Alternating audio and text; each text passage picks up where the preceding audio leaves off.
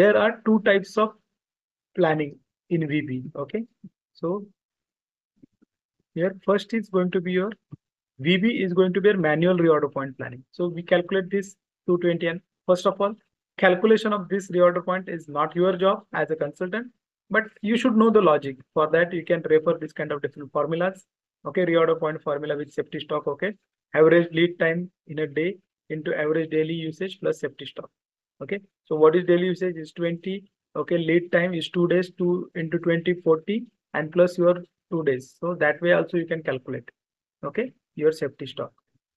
Plus this way you can calculate your reorder point. Okay, so this calculation can be done by your end user, or we can say business people. So this is not your job. Okay, but you should know where to maintain this value and how to maintain. Okay, now this is called as a manual reorder point plan. Now there is another option. It's called as a reorder point planning, that is automatic VM. Okay, automatic reorder point planning. So what is automatic reorder point planning? So automatic reorder point. Okay, so if I select VA, that is automatic VM, automatic reorder point planning. Okay, so in that automatic reorder point planning, system is going to calculate the safety stock and your reorder point. Okay, and for that purpose, what you have to maintain, you have to have, we don't have forecasting. Just a second.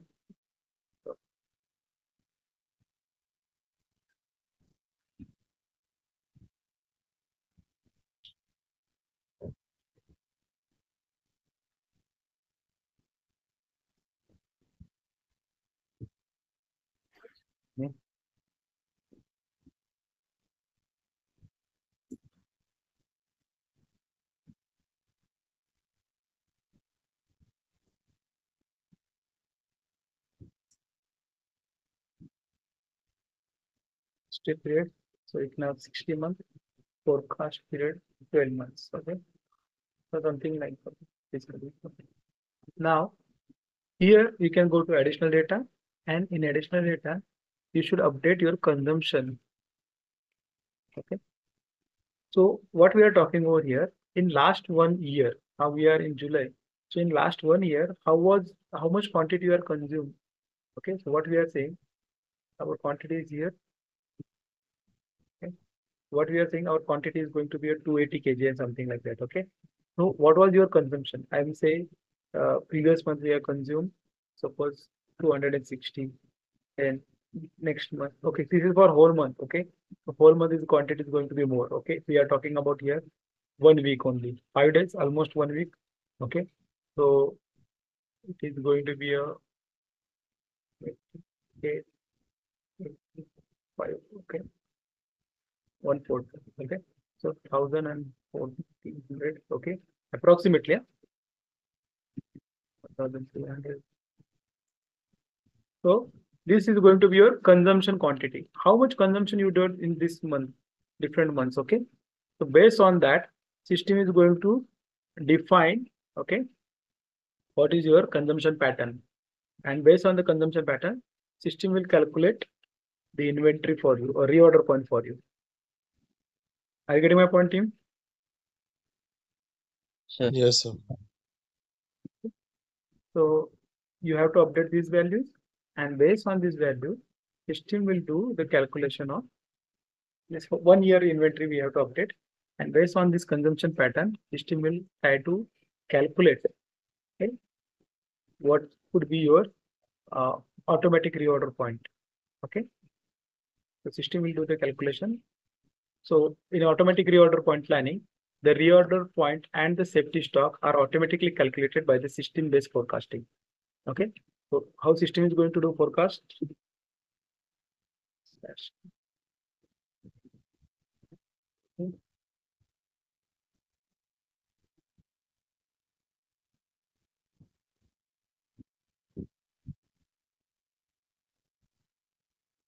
So we have updated the forecasted value, right? We have updated, and system will do the history of 60 period, which you can have 5 months, 5 details of 5 months, okay, or you can have a period forecast for 12 months, okay, number of forecast periods. So we have given the forecast of 12 months, right? So based on this, system will do the calculation, okay. So period indicator is months, so we have given 12 months forecast, okay. The forecast is be updated into our additional data, okay. In additional data, here we have updated our consumption. So based on this consumption, system will understand, calculate this, and system will come to this fiscal year, so you can see, and they will calculate the how much is your consumption, and based on that, system will calculate the reorder point plan. Okay, we have to select VM here. The system uses past consumption data, historical data for future requirement. The system uses, and this is mostly used for C class item. Can you see? C class item is given over here. The system uses past consumption data for forecast future requirement. The system then uses this forecast value to calculate the reorder level and the safety stock, taking the service level which is specified in MRP2 view. Okay. So in we are having MRP2, we are having safety stock and the materials replenishment lead time. Okay. So what system is going to consider? What is going to be your in MRP2 view? You are having this lead time and service level. Okay. These are the things they are going to consider. Okay. Okay. And they will consider planned delivery time. These things they are going to take for calculations. Okay. Since the forecast is carried out regular interval, the reorder level and safety stock level are continuously adapted and current consumption and delivery situation. So what is going to happen? It is keep on changing these values based on your consumptions. Okay. So every time you have different consumptions. So but this month you are having 1,400. Next month it is 1,300. So next month the consumption pattern is going to be changed, and because of this, the calculation is going to be changed. Okay. So if you increase the service level, then safety stock is also going to be more. The system is going to calculate based on that. So automatic reorder point planning is going to happen. Okay. So this is majorly we are having this 3 types consumption based planning. In that reorder point planning is nothing but a manual reorder point planning, and we are going to have automatic reorder point planning. Okay.